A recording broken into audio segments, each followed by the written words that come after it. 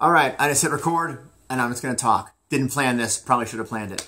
Here's the album we're going to talk about today. It's another CD review. This is one of my favorite songwriters ever in terms like in the rock world and like the... Oh, here we go. I was talking about it. So you guys all know Europe. Everybody knows Europe, right? Like right now, they're on the Geico commercials, but everybody knows The Final Countdown, right? Most of you know Carrie, and Carrie's a great song. I don't care if it's cheesy and old. It's a great song. And like Rock the Night and that kind of stuff. So the lead singer for Europe is Joey Tempest, who wrote... I think he wrote the first 5 Europe albums alone.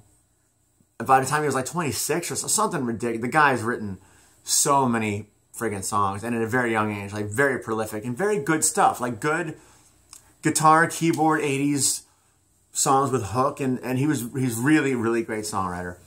So Europe had, oh crap, I should have thought this through.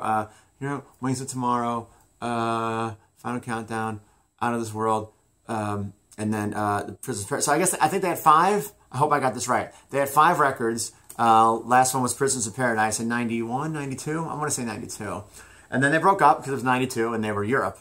And the lead singer, Joey Tempest, started making solo records. So this is his first solo album. So we're talking about, took me a minute and a half to get to this. We're talking about A Place to Call Home. Yeah, A Place to Call Home by Joey Tempest. So this is 95. If you're familiar with Europe, and you're not familiar with this, and you like Europe, it's very interesting. It is definitely a 90s singer-songwriter album. It's not big reverb, it's not big chorus vocals. I like it because I like good singer-songwriters, it doesn't matter, but it's definitely produced in the mid-90s kind of way. Everything's very dry and clean, and it sounds good though. If you put your headspace in the time frame of it, he might have been even trying to reinvent himself. I mean, you know, you're European, he's 30 here, I think. He still looks 25. You know, like who's Joey Tempest? Maybe he tried to hook on with that. Maybe he just wanted to continue to be productive, whatever. But this is really good. This is a very good album. Don't get it expecting Europe. Get it expecting like a singer-songwriter kind of stuff with great vocals and really good songwriting. We Come Alive, the very first song is just upbeat and happy. I think I read he was trying to channel some Springsteen and just really kind of touch into like singer-songwriter kind of stuff. We Come Alive, that's good. It's kind of Van Morrison-esque. Under the Influence is really nice. A Place to Call Home is beautiful. Pleasure and Pain I didn't like. Elsewhere is a great song, very beautiful. Lord of the Manor I really like. I don't even know what it's about. Lord of the Manor is so good, but it's a great song. Everything is really well produced, and it's just everything's very pleasant and are present and the clarity. It's really good. Don't Go Change on Me is great. Harder to Leave a Lover than, Harder to Leave a Friend Than a Lover. Great song. I liked I only pulled out 2 songs. 10 of these songs are great. For My Country is a beautiful song. This is a really good record. So I don't know how much it is. I know it's not cheap. I know it's not easy to come by. But I would definitely check it out. I would highly recommend this. 10 of the 12 songs are very good. I try to akin it to... God, who's it like? If you don't, who's it like? I mean, it's a little Jude Cole. If you know who Jude Cole is, it's not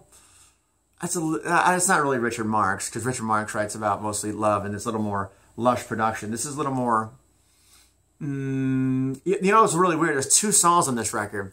This is going to be a stretch. There's 2 songs on this album that remind me of an Indigo Girls song. The very first song, We Come Alive, there's parts of it that remind me of a song called Shame on You by the Indigo Girls. And there's a song called Don't Go Changing on Me. There's a part that reminds me of an Indigo Girls song called Moment of Forgiveness. This is me geeking out. No one knows what I'm talking about, right? Anyway, that's 4 Minutes of Your Life. Joey Tempest, listen, if you like Europe or you like good singer-songwriters, it is a good record. I'd recommend it. Good stuff on here. Very, very good.